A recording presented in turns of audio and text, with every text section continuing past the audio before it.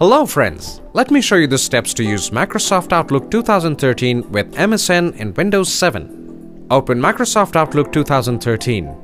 On the ribbon, click File and then go to Account Settings, and then click Account Settings. Click on New and Outlook will prompt the Add New Email Account window. Click on the Email Account button and then click Next. Choose the Manually Configure Server Settings or Additional Server Types radio button. Click on Next.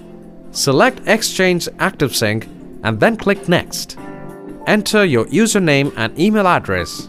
Under Server Information, type email server as m.hotmail.com. Enter your password and then click Next to finish setting up the account.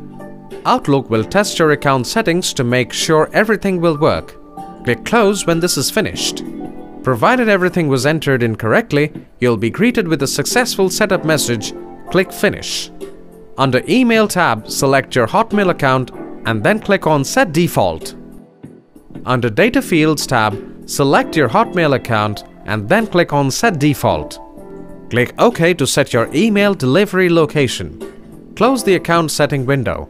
Hotmail will be ready to sync with Outlook 2013. Thanks for watching.